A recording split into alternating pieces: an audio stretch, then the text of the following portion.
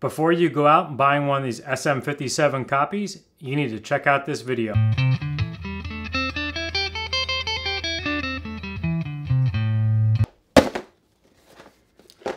You can find these on Temu, Amazon, Sheen, Shine, I don't know how you say that, all the other fabulous internet sites.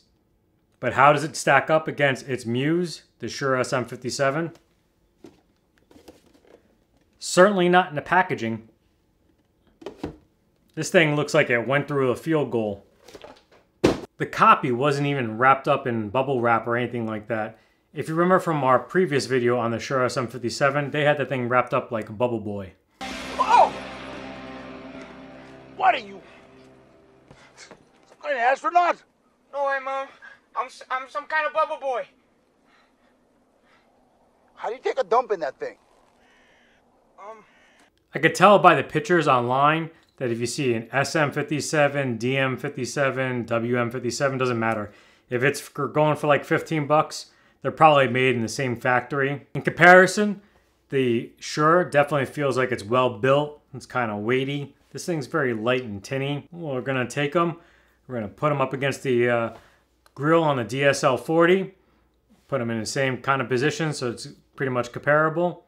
And we'll give you some tones and we'll see how it sounds. Let us know in the comments what you think about it.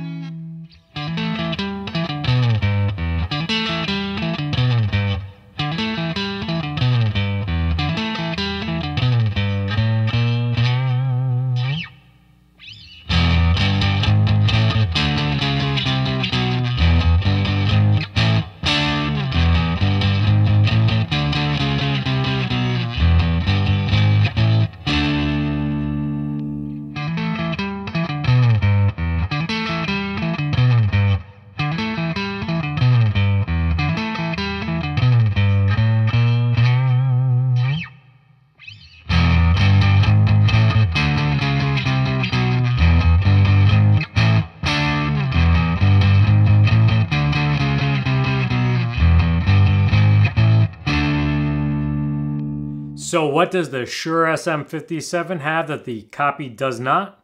Years of reliable service. I haven't reached out to the competitor, the copy of the SM57, but I'm pretty much sure that it's going to be an AI bot, if you can actually even get anybody. As for the copy, it's only $15.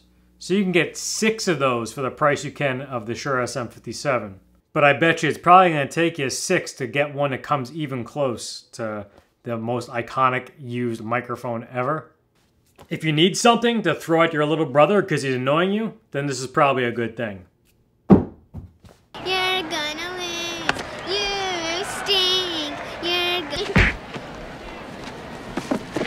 Or maybe you're looking for something to experiment. You're not really sure if you really want to get into miking and the whole placement and stuff.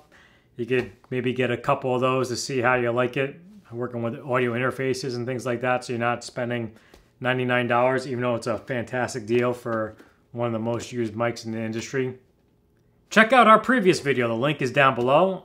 We did the unboxing and a little bit of a playthrough from our previous mic that we used to use in other videos. You all have been a fan-duberous audience, and as always, stay tuned.